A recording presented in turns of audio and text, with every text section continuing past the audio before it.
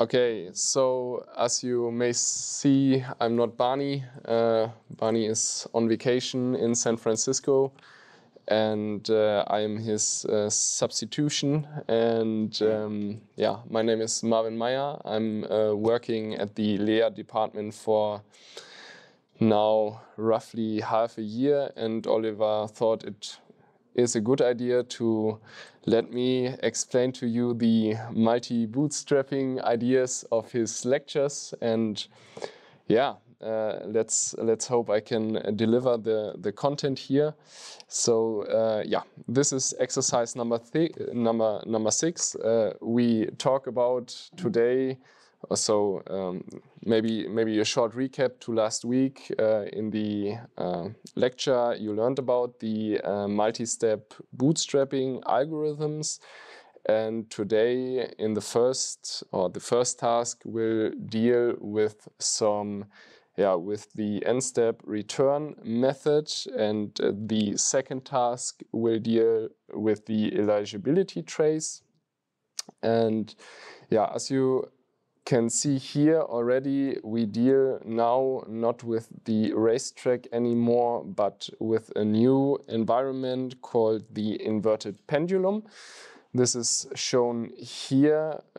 So the idea is that we have this inverted pendulum, and the goal is to bring it in the upper equilibrium.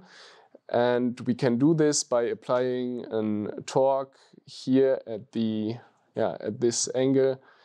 And yeah, the task is to stabilize it, and we will see that we can access this environment in the same manner we did with the race car track. And for that, first of all, we need to so maybe for the exercise in general, I will not do like so Barney did like the programming here at the laptop and took there some time. But I thought due to the complexity of the algorithms, and also it's not that efficient if I do the debugging here live in front of you, I just go through the solutions. We can talk about a little bit of the idea behind the algorithms, and yeah, later on have a look at some results. And if you have any questions, just throw them in. And yeah. So we will just have a look at the solutions. You already could have accessed them on GitHub. I hope you utilized this. And yeah, so back to the notebook here. We need to install the Gymnasium library. This is done in before, and so I made sure that it works here on my laptop. We import some packages here, and yeah, as I said, we use the inverted pendulum environment. This is the one pendulum V1 here. And if you want to learn further or want to get more into detail about the environment itself, I've linked you the documentation page of the pharma organization here, where you can find some more details about the environment, some description of it. There are a lot more of environments we can utilize for our algorithms, and also the source code you can find here on GitHub, where, if you are interested, can have a look into the details how they implemented this environment. Okay, so we can run this code here, and you see that it pops up, and this is just some random actions on the environment, and we see that the pendulum swings kind of from the left to right. And as I said, we will utilize the algorithms we learned so far in order to stabilize it in the upper position. Before we can apply our discussed algorithms, we first need to discretize the action and state space. because our algorithms we learned so far in the, or discussed so far in the lecture need discretized action and state spaces, and therefore the idea here is, or the first task was to discretize the state space. So the pendulum here has a continuous state space, and we can apply a continuous action on this environment. And what we see here is some informations about the environment. We can see here the borders, also the constraints for the x-axis, the y-axis. So this is so the first state is the x-axis regarding the pole tip of our pendle.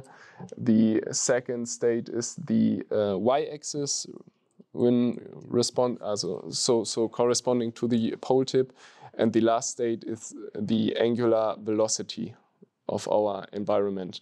And these are the constraints for each state. And we also see here that we can apply an action. This is the torque, and we can apply 2 Newton meters in with 2 Newton meters. And we first task was the discretization state, to write this discretization state method. And we can see that the discretization intervals are given by d theta, d omega, and dt. And also we need to continualize the action of our agent, which outputs like a discrete value here, and this should be mapped to a torque that we apply. And first question was, should we choose an odd or an even number of discretization intervals? And the solution, I guess this is kind of obvious, was that indeed we should use an odd number of discretization steps, because we want the agent to be able to stabilize within an discrete state. Because if we choose an even number for the discretization, we would have for the sine of theta at the at point 0, we would have like an jiggling around the states. I don't know how to say that. And this is the code. We will later have a look at the discretization diagrams. I think that makes it more clear how we can apply that. So these are the algorithms, or this is the functions we came up here. Maybe a quick note here to the implementation itself. Normally, when we would write code, hopefully nobody does it this way here, because this is really compromised code itself. You would start at one state and try to think about, okay, how can I incorporate the intervals? How can I make a list for that? And after you have come up with an idea, then in the next state you can think about, okay, how can I compromise my function? And here we use list comprehensions in the first place, and later on the NumPy library provides us with a digitized function where you can floor the continuous values and discretize it. And this is quite handy for our application here. And also the function for the continualize action, we can see here that it takes the discrete actions and just maps it to the according continuous action. I guess this is straightforward. And when we run this, we can see here that, again, when we output the values, we see, okay, discrete action of 0 is then a continuous action of -2, and so on and so forth. I think this was not a big challenge, hopefully. I mean, it might take some time, but I guess it's solvable. Here, as I said, in the case of, so what is shown here in these diagrams are the discretizations. These are the discretization diagrams where we can see, okay, cosinus theta in a continuous interval, and here are the discrete states for it. And we see if we use an odd number of states, we have here state 7, which is 0, and this is quite nice because otherwise we would have like a state between 6 and 7, and this makes it easier for the agent to learn or for us to interpret the results. The discretization diagrams for the angular velocity and also for the torque, I think they are also both quite quite nice to see. But now let's have a look at task number 3, where we want to apply the n-step methods, and maybe to give you a short recap on the n-step methods. I hope you can all see that. We heard in the last lecture that the n-step methods is somewhere between the Monte Carlo and the temporal difference learning, and the idea was that for some task, at least for a non-episodic task, Monte Carlo is not that idle because we would have to wait till the episode terminates, and for continuous tasks this is just not possible. And otherwise, so the idea was, okay, we could use bootstrapping and just make one look ahead and then update the action values, and somewhat it still converges to an optimum with infinitely many experiences. And the idea of the n-step bootstrapping is now to have like some sort of in-between. So we maybe want to wait 5 steps, 10 steps, 20 steps. This is depending on our application, but it makes it maybe a bit more, depending on the application, it is helpful to have this feature. And it gives us a more, an hyperparameter where the engineer can choose between, okay, do I want to look far in the future, or do I want to have like a narrow-sighted agent? And this algorithm, as Daniel said, I don't know how much I should go into detail here, but since it is implemented in Python below, I just brush a little bit over it, and you can just interrupt me if you have any questions here. So I guess the initialization of both the state action values and the first state is quite trivial, I would say. Then we have our for loop, which iterates over the episodes. As I said, we initialize the states and we choose an action.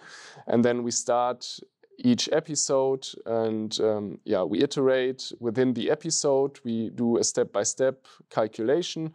We choose an action, we store the transition, we store the reward.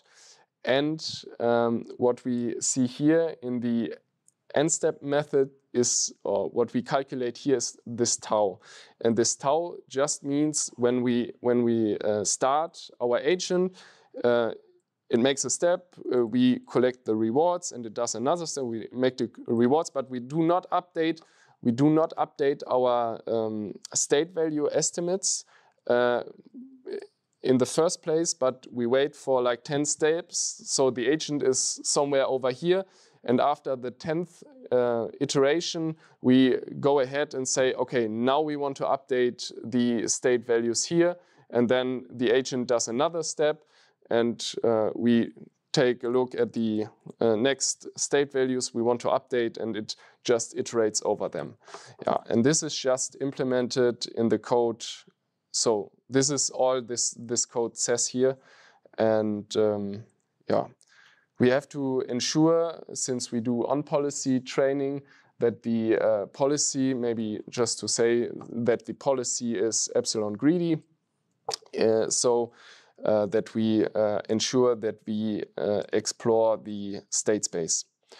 Yeah, and this is implemented here in the code. So we initialize our action values, we initialize our policy, and yeah, then, as you can see here, we start iterating over the episodes.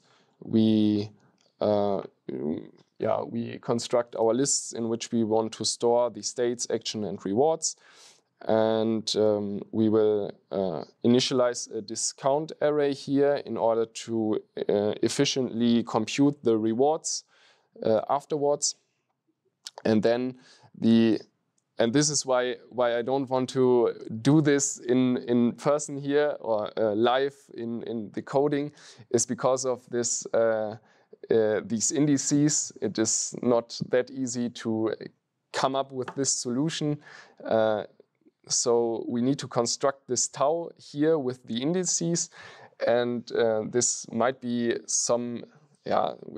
sometimes you just need time to debug those things. And so maybe to go over the code here, we get our discrete actions, we continualize the action, then we put this continualized action into the environment, we get the state, we get a reward, and we get this termination flag. Then we discretize the states, we put them into our storage, I would say, and since it is not terminated, we do another, or until it is terminated, we do another action. Then, as I said, this is epsilon greedy, so we choose like, okay, is it between 0 and 1? If not, then go on. And let's see here. Genau. So this tau, so this is like this delayed state value update I talked about. So it runs, it is just this delayed update, and if tau gets bigger than 0, then we start updating our state values, and this is just done here in this slide. So we get our n last rewards. Then we use the discounted array to construct our target, and then we use this target together with the forgetting factor in order to update the target, and then calculate the state values based on the normal state value update rule. Okay, and if we run this through, I could have run this through here too, but since it takes some time to evaluate this code, I just show you here the graph, and what we see is that it nicely converges, and it is also able to stabilize. Hopefully it is able to stabilize the pole in an upwards position. Let's have a look here. Hey, okay, yeah. So in this cell I just run here, this is just the greedy execution. So as I said in training, you want to have like this epsilon greedy, and when you want to perform on real environments, you just turn off the epsilon and have like your learned policy. Okay. So this was the first part already of the exercise, and in the second part we talk a bit about eligibility traces and recursive updates, and we call this the TD lambda algorithm. So the idea of let me quickly show the slides to that. So the idea of maybe n-step returns and also lambda return. The idea of lambda return was not that we have this forgetting factor gamma, and we also have this, I would say, some sort of weighting factor lambda, which weights the data we collect. So in order to ensure that the data which was most recently collected, we can say, okay, we want the lambda to be really, really low. Then we would say, okay, all data points are equally weighted, but when we choose a lambda which is really high, we only want recent data to be present in our policy, or to say, like, how would we say this, like this chess example where you say, okay, you have this checkmate move, and this checkmate move gives you should be weighted much more higher than the steps before, because this checkmate move is the one who will win the game. And this is some sort of like the idea of this lambda return. And both n-step and lambda return is just the weighting of the data, have like this forward view. So we look some steps ahead, and then we update our state or state action values. And the question now is, okay, can we maybe implement this in a more efficient way, maybe some sort of recursively? And yes, the answer to this is yes, we can. And here the idea is to use an eligibility trace. And as I said, the idea is that we want to incorporate more recent data. So maybe the idea is the same, more recent data if I'm in a state, and so the states which was before the recent state, before the current state I'm in, these are the most important states. And this is the idea of this eligibility traces. And the code for that, or the implementation, is quite easy, as I will show you later. And we just have like this random, or we have this initialization with zeros. And then in each step, we say, okay, the state in which I'm currently in, this one gets just an update with 1, and all other states are slightly decayed. And if I do this in this way, so this is like this, okay, I've visited a state, the eligibility trace goes up, and then it just decays, and then if I visit the state again, it goes up again. And the idea is that important states have like a higher value in this eligibility trace. And we use this zk here in order to multiply it into our state value update or action value update, as you can see here, in order to incorporate like this backward view and utilize TD0 here for our purpose. And this is the code for this eligibility trace. So we now have like an TD0 algorithm. So we just have our one-step look ahead, and then we bootstrap, and we use this eligibility trace here. We initialize it, and then like this is the code just from before. Just added the eligibility trace here. So we update our eligibility trace. We say, okay, in which discrete state are we? And then we add up a 1, and all other states are decayed. And this is not only done in the initialization, but also here in each step. In every episode, we say, okay, in which state am I? And all other states get a little bit delayed. And in the end, what we can observe then, we let this run for 5,000 episodes. This is a little bit longer than in the other case. And what we see here is that the eligibility trace does not have like a really good outcome, because so like the learning curve is much slower, and it has a much higher variance when we compare it to the TD N-step TD here.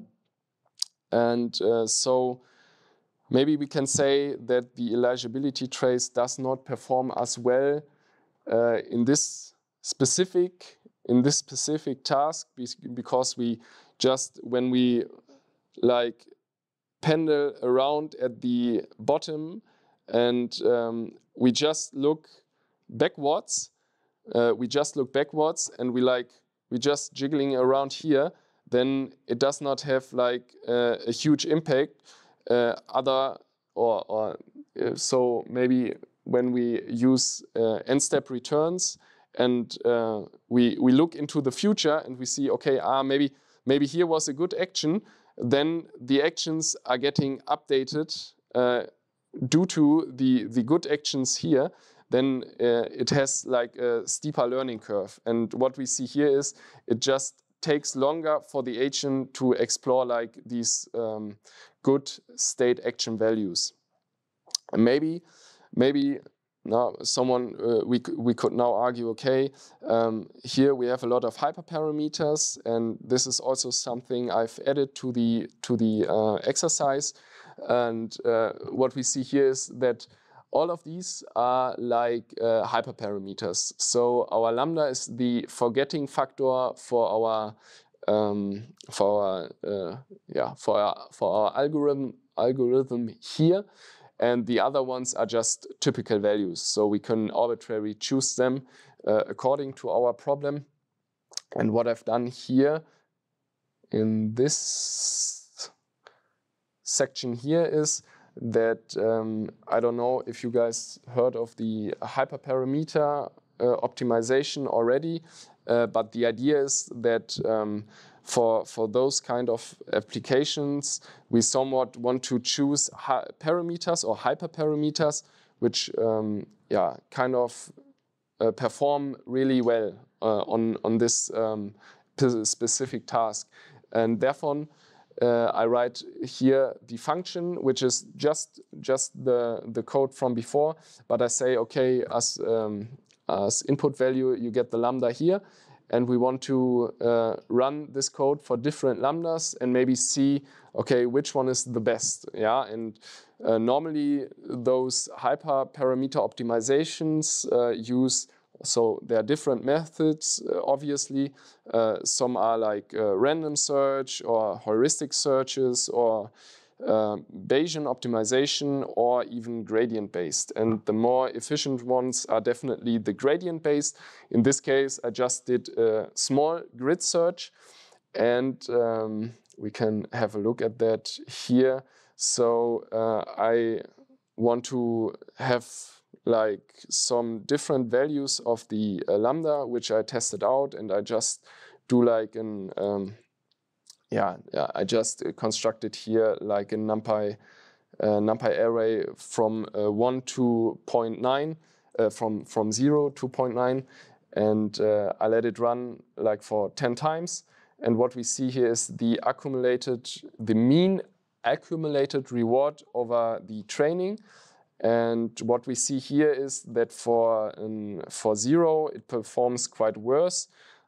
This would be the equivalent to TD0, and this is not that much of an information here, but what we can see on the other hand is that when the value gets higher here, we want to maximize this obviously, then we see that for a value of lambda 0.8, I would say 0.8 or 0.9 here, we get the best results.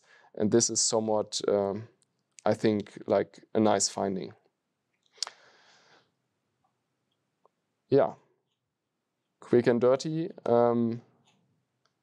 This would be all I have to say to those methods.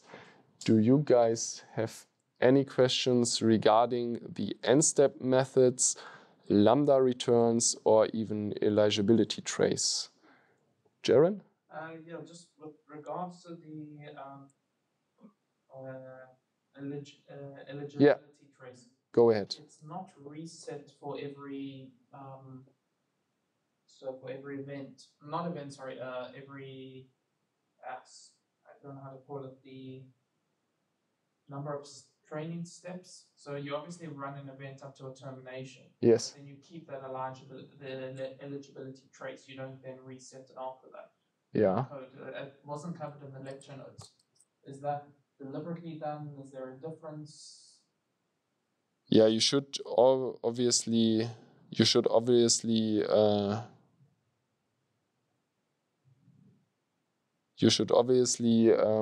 reinitialize it with zeros after or I guess so. Yeah. After each. No. Over one training you. Yeah, over one training you keep it. Yeah. You then into the next training step. Yeah. Yeah. Let's have a look at the slides. Honestly, good question. A question I don't expect it. Yeah, that's a good question. Do we reset it? What would be the reasonable choice here? I guess we would reset it after. I mean, that could explain why my code doesn't work that well, honestly. Yeah, because I didn't. Discounting the didn't state where you started. Yeah. And episodes. Maybe it has to be resetted here. Good question. So in my code, it is not resetted, and honestly, my gut tells me it has to be resetted. So maybe this function here should have been there. So it should look more like this one here.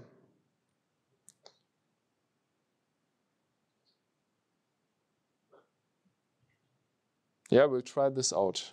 Honestly, I can't tell you the answer, but since I'm also the teacher of your next exercise, I will have a look into it and give you the answer to that.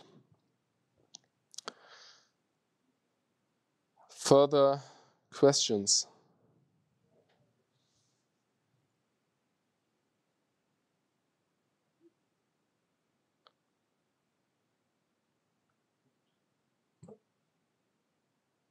No further questions? Is everything clear? Okay. I think then we have it.